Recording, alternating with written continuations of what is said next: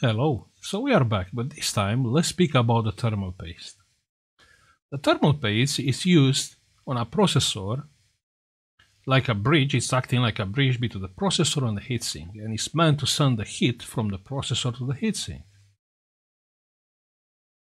There are two types of thermal paste. We have the regular one, which most of the laptops or the computers they are using the regular thermal paste. And we have liquid metal. Yeah, it's gallium based liquid metal. But the difference between liquid metal and a regular thermal paste is 10 times. So the liquid metal is 10 times better. It will get you a better heat transfer compared with a regular thermal paste. Now you will ask, Sorin, but why not every laptop manufacturer is using liquid metal? Because the high-end laptops, they are using liquid metal, like how we've seen on the game consoles. It's a little bit more complicated, and it's a little bit more dangerous to use liquid metal on a processor. Last week I had a laptop with liquid metal split on the motherboard. So liquid metal is conductive. It will conduce the electricity. That means if it goes on the motherboard, it will short your motherboard. So today's video, it's about, let's see how we can apply liquid metal on a processor in a safe way. Yeah. So what do we have here? We have my my laptop here. We can have a look. We can benchmark a little bit to see the difference between a normal regular thermal paste and the liquid metal thermal paste. Yeah. So what we have here? We have a running laptop. It's 11 gen processor. We have RTX 3060. Now there are a lot of people, they don't know exactly how the laptop works. And you think, okay, if I have 11 gen, should perform like a 11 gen desktop PC, which is not true. Same with the graphics. So on a laptop, like on any laptop, the laptops are like a nuclear reactor. Yeah, everything in this laptop is spinning around the heat. Yeah, so it's not about the power, because many people, they believe, okay, it's a power, that's why I don't have more performance, we don't have enough power. But it's not. It's all about the heat. Yeah, so everything will be regulated on your laptop based on the heat. Yeah, like the processor voltage, like the processor clock, like the processor load. Yeah, everything is spinning around the heat. So we have a monitor here. We can monitorize the temperatures. Yeah, like we can see the max temperature and the minimal temperature and the clock. And you can see the clock on my laptop is like 4.5 gigahertz, nearly 4.6 gigahertz. Yeah, because that's what you bought. That's what you pay for. You pay for a processor to 4.6 gigahertz, right? Okay. Now let's start stressing the CPU. I mean, loading with, you can load with a game, with anything. You can load a processor. So I'll use a program to load the processor. And you will see, pay attention on the temperature. The temperature is going up. The clock starting going down. Up 88 degrees, 90. When the processor temperature is reaching like 95, it will start limiting the clock. That's how the laptop, it will cool down itself by limiting the clock.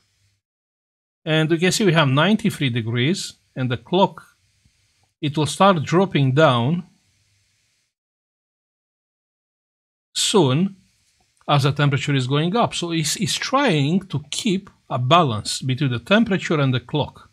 So you have 91, 93, and the system is playing with the clock around 3 gig, 2.5, sometimes 4.1.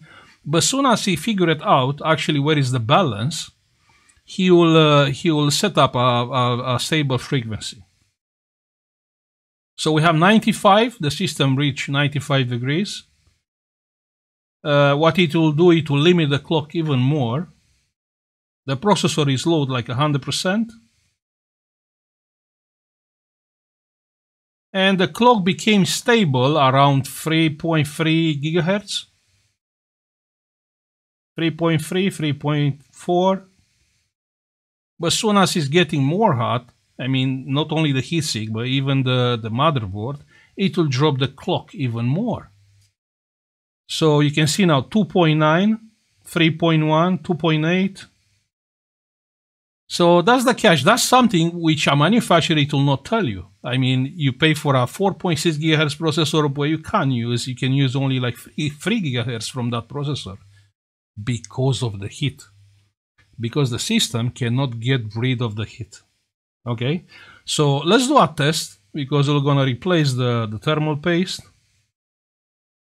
I mean, I didn't even try to stress the graphics. I mean, I can stress the graphics.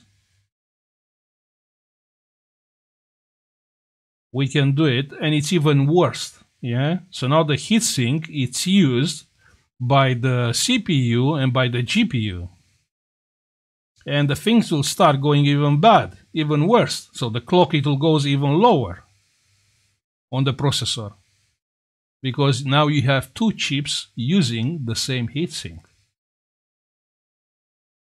2.8, 2.9, and it will goes even lower. Now, before we start to replace the thermal paste, let's do a test. Okay, let's benchmark. Let's benchmark the laptop before we replace the paste, and we are benchmarking the laptop after we replace the test. Yeah. CPU. Let's run the test.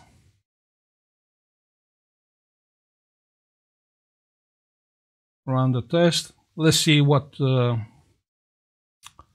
number we are getting now before we are replacing the thermal paste.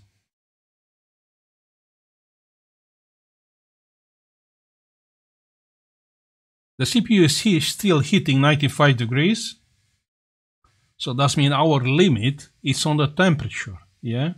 Because it is another limit, the power. But you will not, the CPU, it will not reach that limit, the power, because it has an issue with the temperature. And you'll think, sorry, okay, but still, we have normal thermal paste. Yeah, but if I tell you the temperature difference between the processor and the heatsink, it's around 10-15 degrees, you'll not believe me. So actually, after we will be replacing this thermal paste with liquid metal, it will be a tremendous difference. Yeah. Let's wait for the test. Let's see the numbers, and after that we're gonna replace the thermal paste. The CPU is still at the limit. And the number we are getting is 19272. Okay, you can see the number. So that's with the actual thermal paste. Now let's replace it with liquid metal and see if it's any difference. Okay, so we have a nice board. We have GPU, CPU. Let's take out the screws. So the heatsink is out. We can see the laptop has thermal paste. So all we have to do is to clean it and replace with liquid metal. Okay, so everything is clean. Yeah, first let's start with the processor. Okay, let's go under the microscope just to understand how much liquid metal do you need on a chip. Okay, so you can see the processor in the picture, and you can see the surface is far to be like a perfect straight surface. That's why we need something like a bridge between the processor and the heatsink. Now I will add liquid metal. You need just a little bit,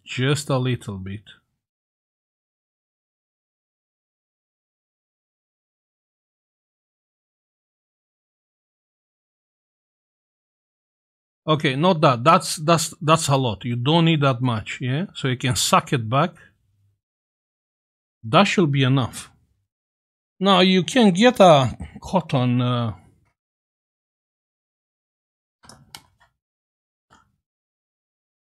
cotton bud, okay, like a normal cotton bud, and let's start and spreading the liquid metal.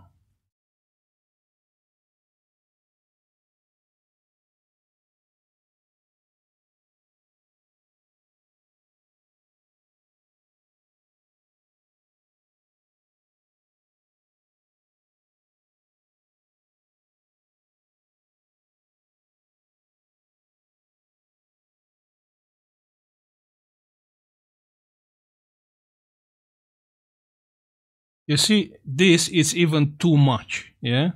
Just to understand how little you need. So I'll use this on the graphic chip.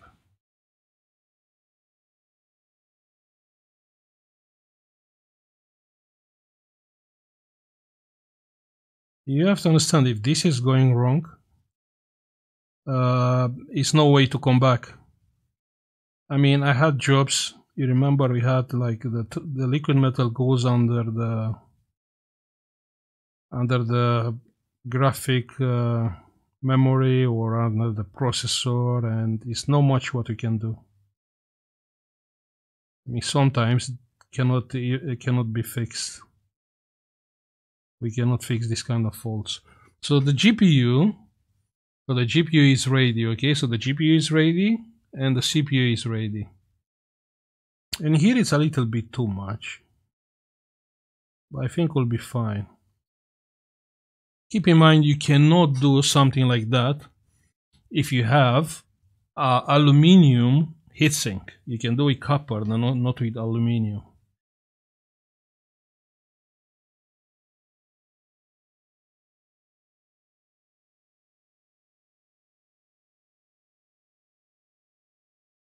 Now we have the GPU and the CPU with the liquid metal. And that should be okay. So we have on the both GPU and CPU and here, okay?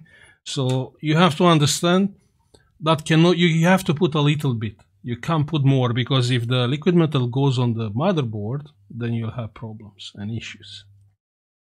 Okay, so everything is on place. Liquid metal we have there. Now let's put back everything and test. Now everything is on place. Let's see. So how the laptop will perform now with a new thermal paste. Let's run the test.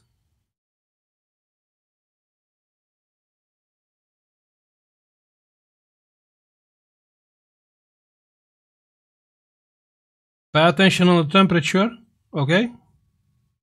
Pay attention on the temperatures.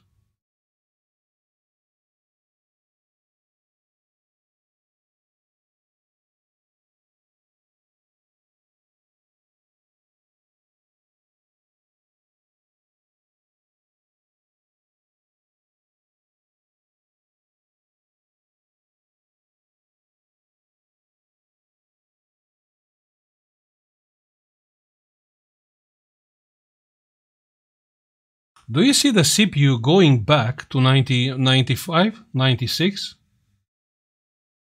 Because I don't.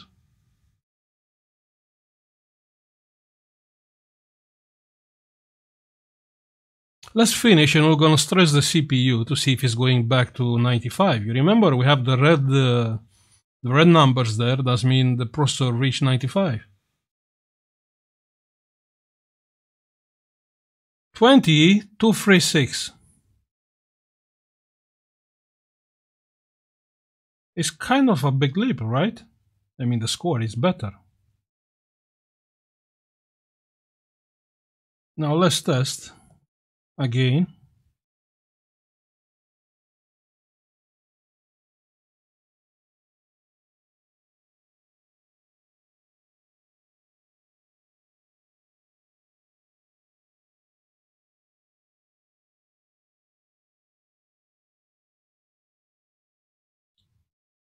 Now let's stress the CPU.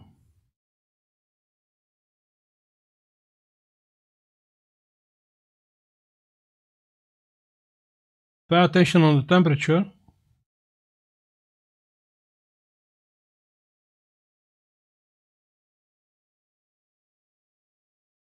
Remember when I told you before we start, actually, with a normal thermal paste, the difference between the CPU temperature and the heatsink is like 10-15 degrees.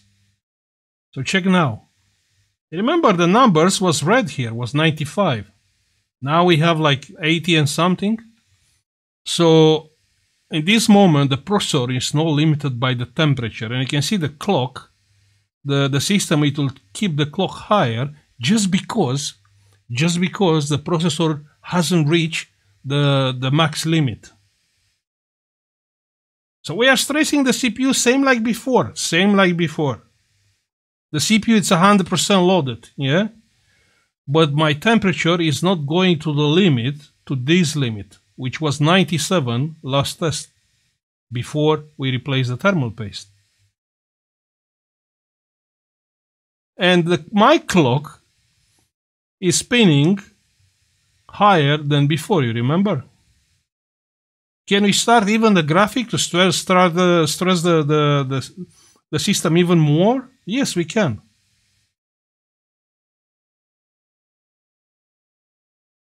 So you have like 85, 86, I see 87, but that's all.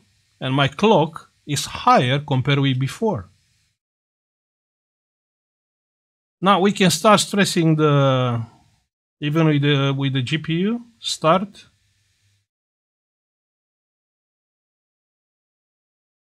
The GPU is loaded.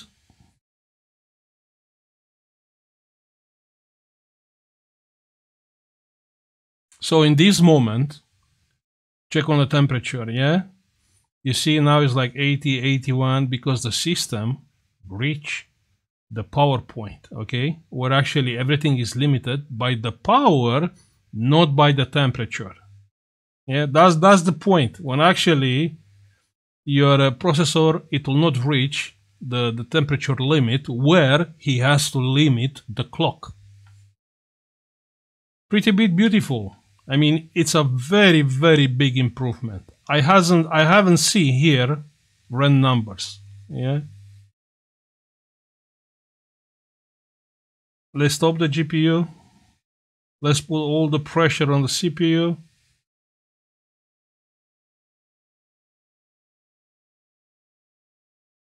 $89, $90, I can see 90. I can see 90.